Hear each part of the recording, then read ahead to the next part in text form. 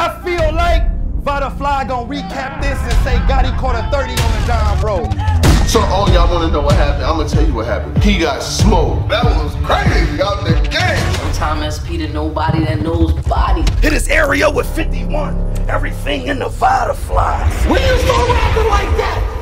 Nah, them niggas not like ours, we tied in. Going back and forth, shot rack in the wall, cracking the poor dry skin.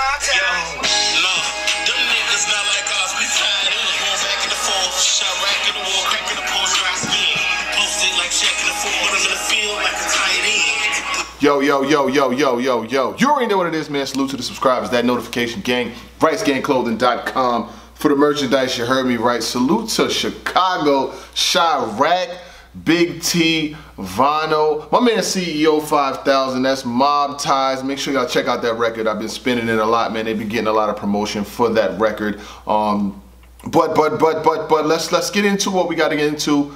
Hitman Holla calls out Murda Mook after his battle with Tay Roc. So going into this battle, on record, I have said this. You know, I was saying that Murda Mook would have had to do more. I said that Murda Mook is an MC that, although he has been on God level for a long time, he needed to prove it against somebody from our era, and he did that. Murda Mook had a phenomenal battle versus Tay Roc, and especially in his third round.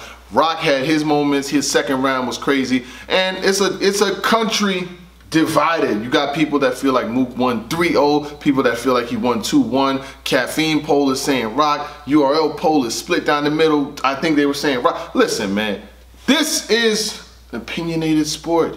Everyone will have their opinion about how they feel about a battle. If someone feels like, and I feel like, if someone feels like a MC won a battle and they showed up, had 3 rounds, put their heart into the shit, and the other MC did the same, then it is what it is. You can't really be mad. I'm not mad at what I saw from either party. Like I said, Murda Mook's third round, it was mastered perfectly as far as what he wanted to do, what he set out to do. You had official in the comments saying that, you know, that what the allegation was not true and all this other shit. But that's how he crafted his material. Roc's second round, he came out fighting. But listen, I'm not here to change anyone's opinion on how they feel about an opinionated sport. If you feel like one party won, cool. Because here's the deal. When Sue Surf battled 40 bars, and when all of the ladies and gents battled on Kings and Queens, the word of the poll was law. However people felt, however the fans voted in the poll was the determining factor of winners and losers. Now we have another battle where you could have people feel one way on a poll, but then you have people feel another way who actually watched it. This is the reason why I said all of the intangibles that are involved is people's decision. Listen, salute to all of the MCs, you know what I'm saying? I did say that I felt like this battle should have been the only battle. And now watching it, when you watch back, you can see why I said Danny Myers has been battling a lot. I said that he should not, I didn't even think he should have been on it. I said he was battling a lot. He showed up versus Jerry West and he did not do a phenomenal job. I said the other battle, Emerson Kennedy showed up. He was all right, but he didn't do great. It could have done without these battles. And this is nothing that, I said it. Before it happened, I said this. You know what I'm saying? And I say it again now after watching it.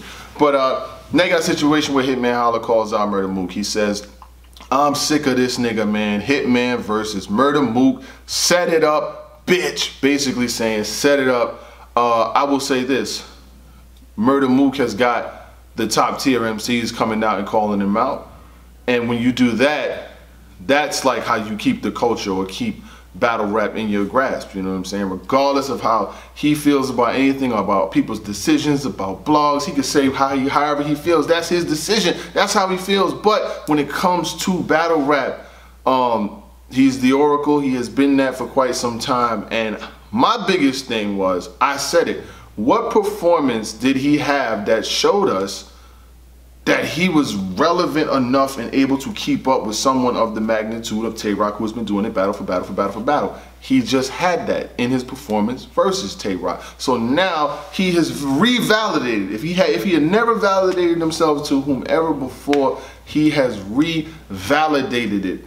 Made a point and made a statement that he can do it at this level. And you gotta have respect for that. Listen, everybody grew up if you grew up in not everybody, but a lot of people who grew up in that era grew up watching the Murda Mooks versus Party Yardies, Murda Mook versus Loaded Deluxe, Murda Mook in the Fight Club. Like, you know, we seen I'm the one that sold the quack to Daffy Duck and all of that, you know what I'm saying? So I could never take away from any of his accomplishments, but when you look at the span of the last 5 to 10 years, who had the better resume going into it? Who had the bigger moments? It was one person. Now for him to come in there and do what he did in his first, in his second, and especially in his third, you got to give it up. You know what I'm saying? You got to. You got no choice. You have to give the admiration to him. But now Hitman Holla is calling him out. He's saying he's sick of him. Hitman versus Mook, set it up. In that small room, I haven't seen Hitman perform a lot in a lot of them small rooms. It was a smaller room with him versus Bill Collector. He was definitely able to rap some in that. He's definitely a big stage guy. But Murda Mook showed how you could really break down an MC, have specific angles that you want to target without being punch for punch for punch for punch. Because we live in an era that's like, a lot of people gravitate towards punches. Whoever punched the most, you know what I'm saying, won. They'll be like, oh, this person is, they call, nowadays, they'll call an MC who's not spitting punch for punch for punch for punch filler. They'll call it, they'll be like, it's all filler. But when you listen to the different pockets of material, like I said, when he said that shit about poor bear, the poor bear, and even the poor bear, and he said, I'll take it back.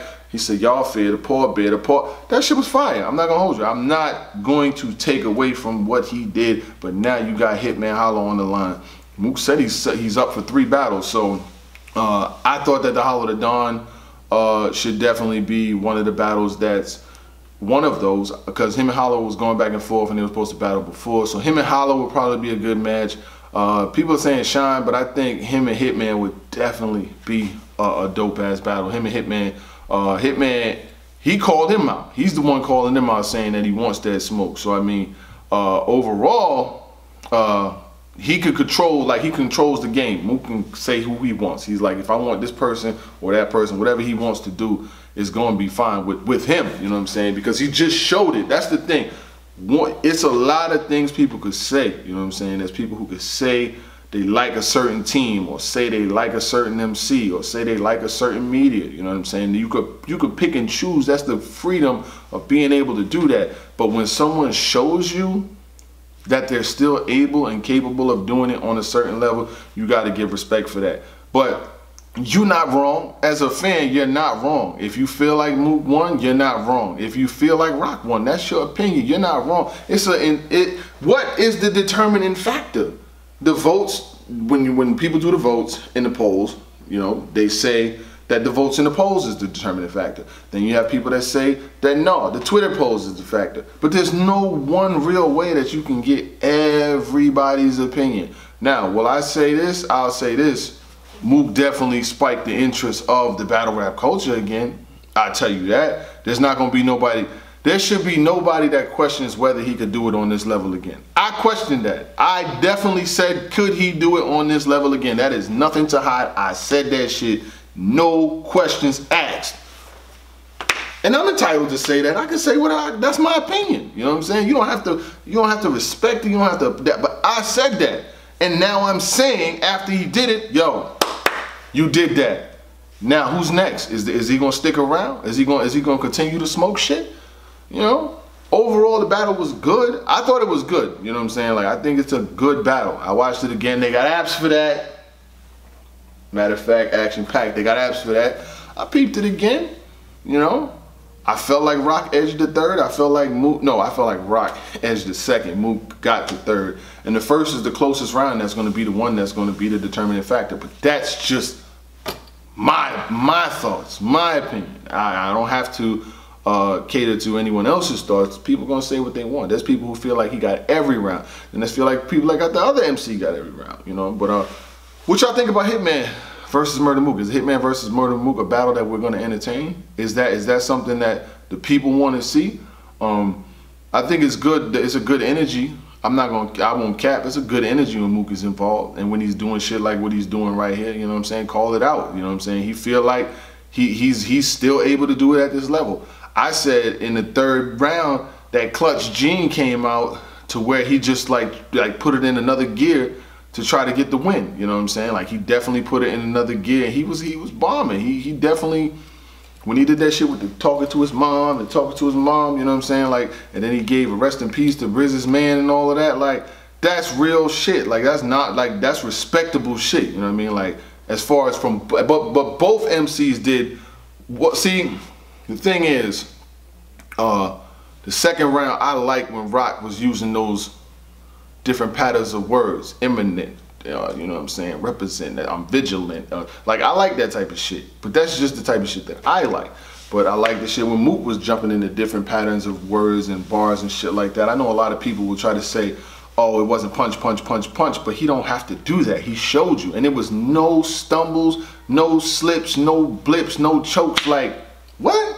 Niggas went crazy. But in a Hitman versus Mook, same scenario. I think it'll be a fire battle. I mean, amongst the two of them niggas will just have to come to agreements. I know that is a battle that could happen because both of them have big enough names to do that. You know what I'm saying? And I don't see no big stages coming back no time soon. Ain't no big stages coming back. So if ain't no big stages coming back, you know, you're gonna have to call it down to like small room type shit. That's just what it's gonna be. You know what I mean? For the foreseeable future, there will only probably be small room shit. But you see more and more people being involved. You see more faces in the crowd. So, you know, but Corona ain't slowed down. I'm just saying, Corona ain't slowed down. So until we find some kind of foreseeable cure or resolution to it, I don't know how it's gonna work.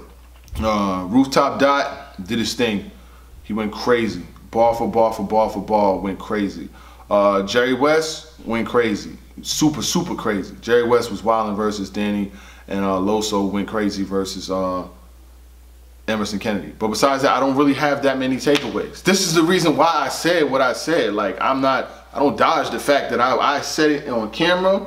I've said it in the confidence of my people and shit, that some of these battles I just was like, yo, like, is these MCs really gonna be able to perform on the level of where Murda Mook and Tay Roc is at? I also said, I said it on camera, I've said it before, that I thought that it should have just been the face-off and went straight to the battle. But that's just my fucking opinion. I say what I want. It's my camera, you know what I'm saying? Like, it is what it is.